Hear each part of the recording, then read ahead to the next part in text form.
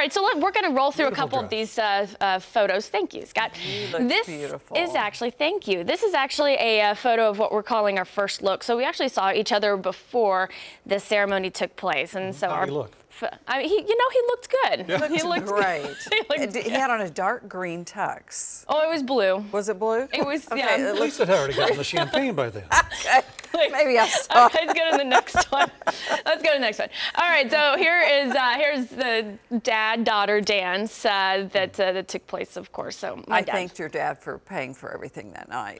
Thank you. I'm sure he appreciated it. Was that emotional for him? Yeah, it was. You know, my brother got married last year, but I'm his only little girl, so yeah. Sure. Yeah. Well, our let's see, our rehearsal dinner was at Burnco. Our wedding was at the Mayo. That's where you saw those pictures from. Our rehearsal dinner the night before was at Burnco, so this is a picture of us from that.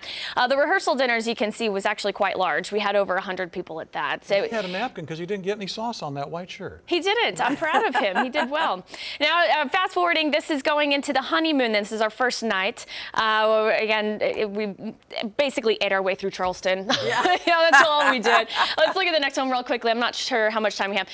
This was kind of cool. We rented this car. It's this old classic Mercedes. It was a 1970s Mercedes, and they let us rent that. And so we drove to a couple plantations. We're going to see one more picture. Maybe that's, this is the end.